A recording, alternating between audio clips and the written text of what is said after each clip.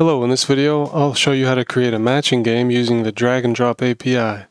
The game is you take the English phrase and match it with the Spanish phrase, and then the two will disappear. And if you get everything right, then you'll get a message saying well done, and then you can play again. This HTML drag and drop API, there's very little HTML that you have to write to make it work. It does require quite a bit of JavaScript with these drag and drop events here. We've got drag enter, drag leave, over, start, drop. We're going to use these 5. I've seen tutorials that use drag and drop to sort a list or to drag a file, different things like that, but I wanted to switch it up a little bit with this game. Since this video is going to be mostly about the JavaScript, I'm not going to recode all this HTML or the CSS. I will recode the JavaScript completely though, step by step. With the HTML here, as you can see, we've got the heading for Spanish matching game. We've got the instructions here, 2 paragraphs, one in English, one in Spanish. And then in our main element here, we've got a class container, 2 separate divs, because this is going to be CSS grid with 2 columns. So we have 2 divs for each column. An unordered list with the class draggable list and 5 list items. And in the second div it's the same thing. Unordered list with draggable list class and 5 list items. The difference in the IDs is these English IDs, we've got E1 through E5 for English 1 through English 5, and then the S for Spanish. But the reason these are not in order 1, 2, 3, 4, 5 is because I don't want to put the correct choice right next to the correct choice. So the English, what's your name, I don't want to put como te llamas right next to it. That makes the game a little bit too easy. So we'll put these out of order. And you can create this in JavaScript too. And that might be something that you want to do. If you're coding along and you want to do something more advanced, then you could make these show up with JavaScript. In fact, you could even make them show up in a different order every time if you wanted to. But I'll keep it simple in this video just to introduce drag and drop API using it to create a matching game. Under the main, we've got this second div for our in message, and it's not going to be showing initially, only if you win the game. So we've got well done, and then we've got 6 rows here in this table. We've got the header, and then we've got the matching phrases. So I'll show you what that looks like again. What's your name? I'll go ahead and win this really quick. So there's our table. And then we have the button, play again. So if you want to play again, you click the button. And this is all happening with JavaScript. I'll quickly show you the CSS, and I'll include the code in the description also. So you can either pause and rewrite this if you want to, or you can get the link in the description, get the code there, or you can just make up your own. But I will be coding step by step the JavaScript, as I mentioned. In the CSS, we've got our container here, 960 max width, auto margins, some colors in our body we're changing the font, centering text. As I mentioned, we're using grid with 2 columns. Draggable list, just adding some padding and styling each individual list item. This over class is used whenever you drag one item. When it's over a valid drop zone, this over class is going to be added. And when you exit it, it's going to be removed. So that's what this over class is for. And we're styling the table, as you can see there, and styling the button. And the in message, so after you beat the game, the message that you see, it will display none initially, and then will display block if you win the game. And then for the JavaScript, I'm going to delete all this and we'll go step by step for the JavaScript. First thing we're going to need is a constant. We're going to call this draggable list items. We'll use query selector all for this.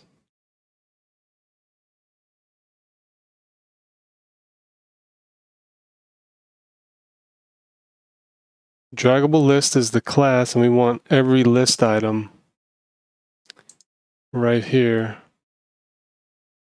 So we've got 5 list items under draggable list here, and then this same draggable list class, we also have 5 list items here.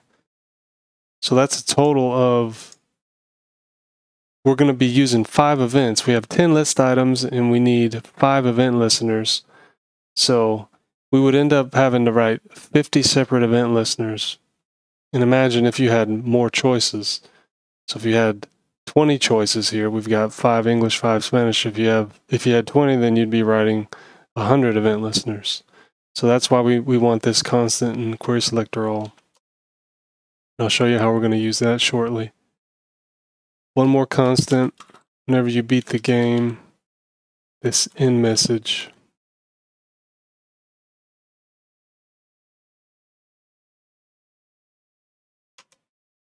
We need a few other variables. We'll give it a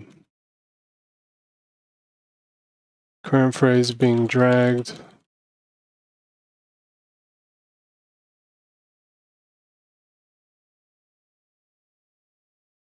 As soon as you start dragging a phrase, we want to know the ID of that phrase because we're going to have to match the current one that you're dragging with wherever you drop it to see if the 2 phrases are a good match. So we'll call that selected ID.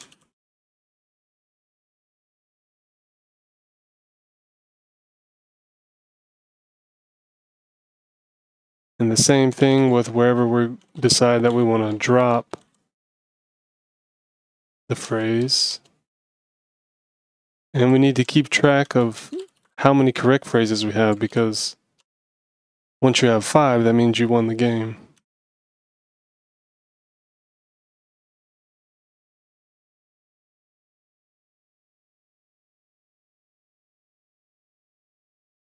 And as I mentioned, we will need 50 different event listeners, so we're going to create a function for that. And we'll call it add event listeners. Right here, function. And this constant we just created here, draggable list items, we're going to use that, and we're going to create a for each. For each item, we'll use an arrow function.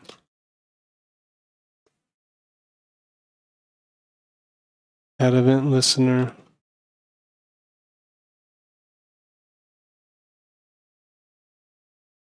We'll name the functions exactly or very closely to what the events are called.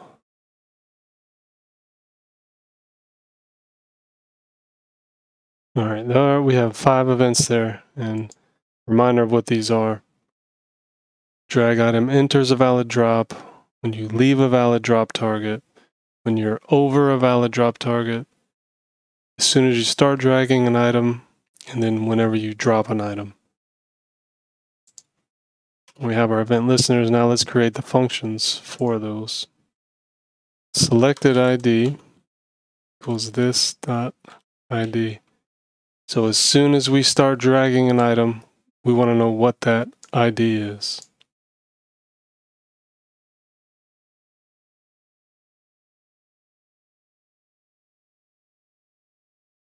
And then whenever we enter a valid drop zone, we want to add the class list of over.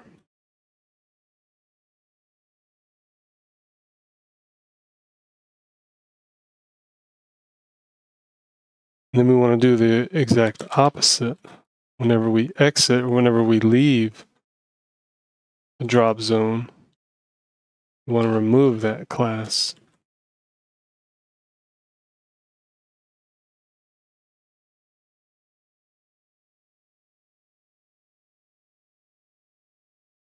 And we're going to use the event for drag over. And the only thing that we want to do is prevent the default behavior. Because the default behavior is not to allow the drop.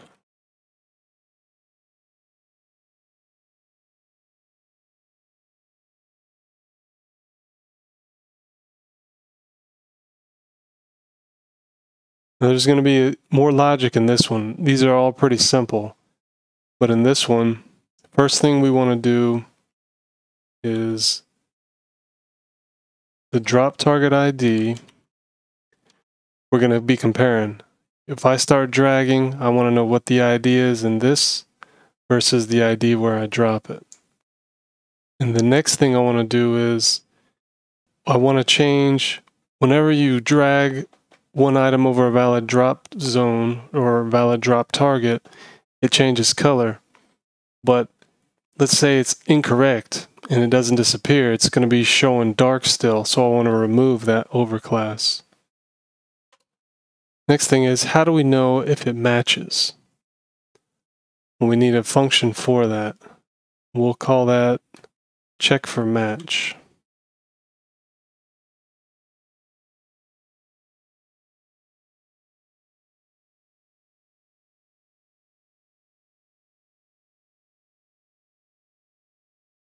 And we need the selected ID, which I'll just call selected, and the drop target ID, which we'll just call drop target. And using a switch statement, looking at the selected ID, we're going to have different cases. So for the English 1,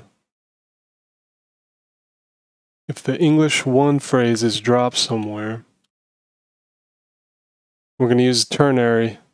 I think the ternary sometimes, if you've never used it before, when you look at it, it could be a little bit confusing, but I think this is going to be the cleanest way to write this switch statement. So we're going to return drop target equals S1. If it does equal S1, return true, else return false. We need several of these. Do 4 more.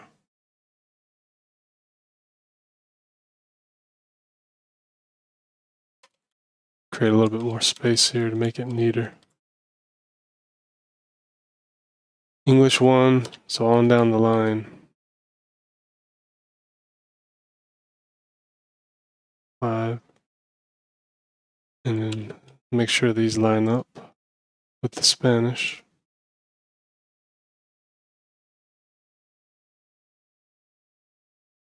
So the way this works, check for match, E1, if E1 is dropped in S1, we return true, else we return false. Meaning, if this E1, what's your name, is dropped in S1, ¿cómo te llamas?, return true. All right, now that we have this function, we'll do a default.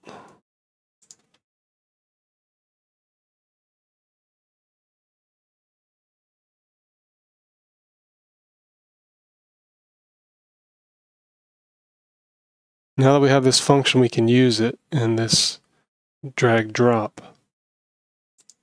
So we'll say if check for match, selected ID, drop target ID. So as the arguments here, we're going to be sending the selected ID and the drop target ID. And we got those from the drag drop function and the drag start function there.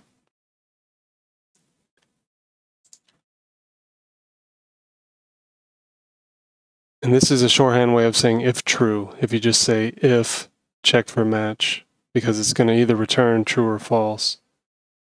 So if it's true, and we want to say document selected ID,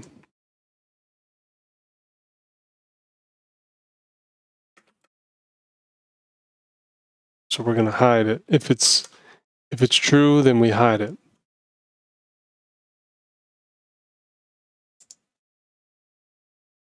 I'm going to do drop target ID here.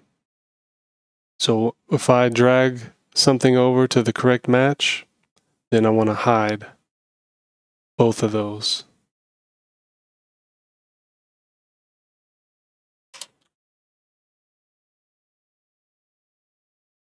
And we'll increment the matching counter as well.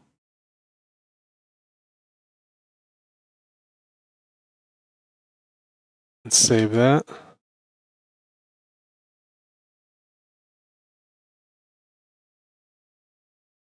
And it should be all we need. Let's see if this game is working now. I'll show you this really quick. We'll open up the console. Drag leave is not defined, so 71. Let's see what that's about. Drag leave. All right. So as soon as I pick up an item here, let's log something to the console.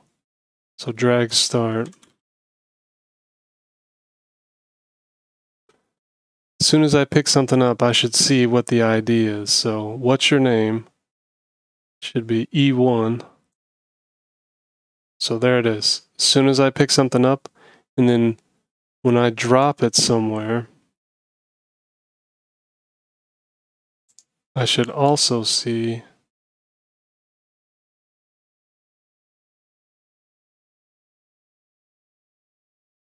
the drop target ID. So S2. All right, that seems to be working fine. We don't need those consoles. Let's win the game here and see what happens.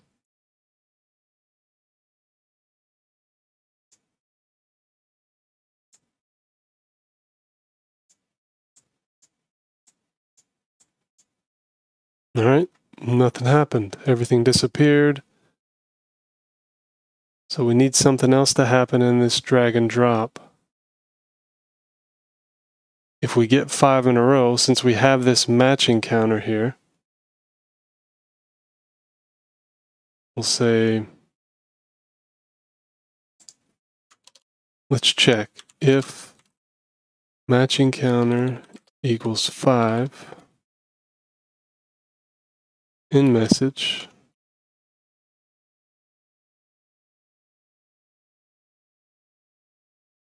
Let's try this again.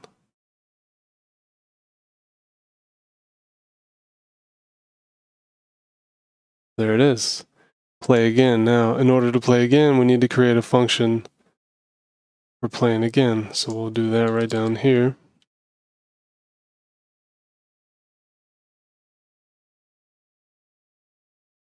We'll reset this matching counter to 0.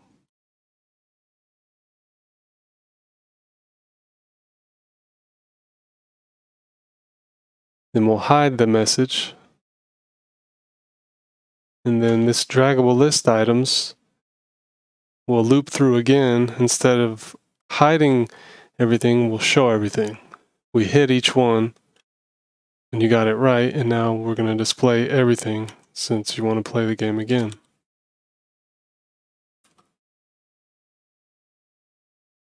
So we'll use another arrow function here.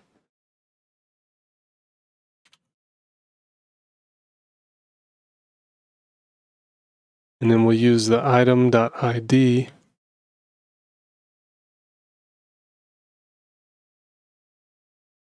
and change it from none to block.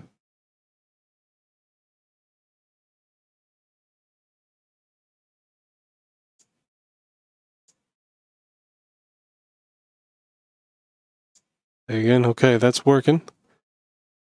Now, one final thing we can do.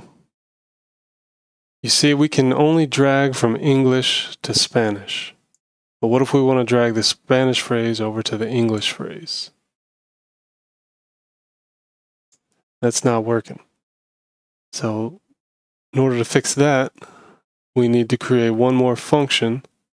We have this check for match, and we're checking from English to Spanish. We just need to create another function and then add that logic into drag and drop. But before I show you that, I do want to mention something here. I highly recommend Torogos Language Academy. If you want to take online lessons, or if you know somebody who wants to take lessons, who thought about taking lessons, you can get the first lesson free. You get a consultation, and you get a free 30-minute lesson with a native speaking Spanish teacher. These are trained professionals, and you can focus on grammar, you can focus on something specific, whatever industry you work in, or you can just have casual conversations. You can take online lessons at whatever time works best for you. You can choose the teacher you want. You can take lessons on a regular schedule or take them every once in a while whenever it's convenient for you.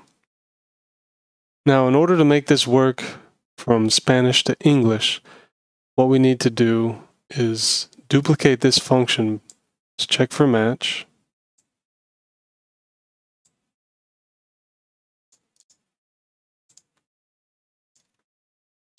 And we'll call it check for match 2.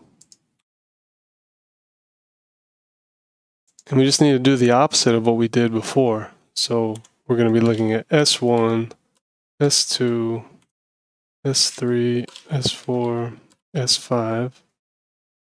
See if it matches with the English. And then we need to add that logic in here.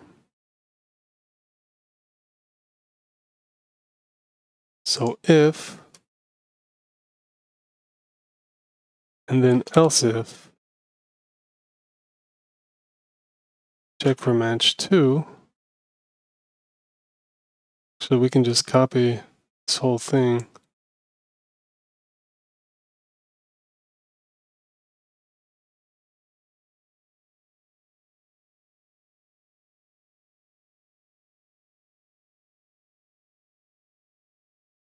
If check for match 2,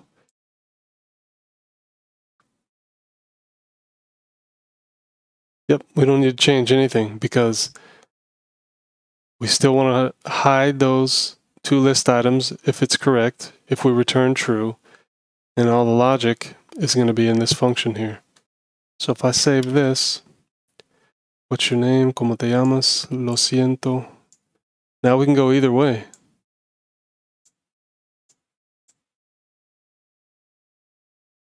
There it is. Hopefully you enjoyed this video. Thanks for watching.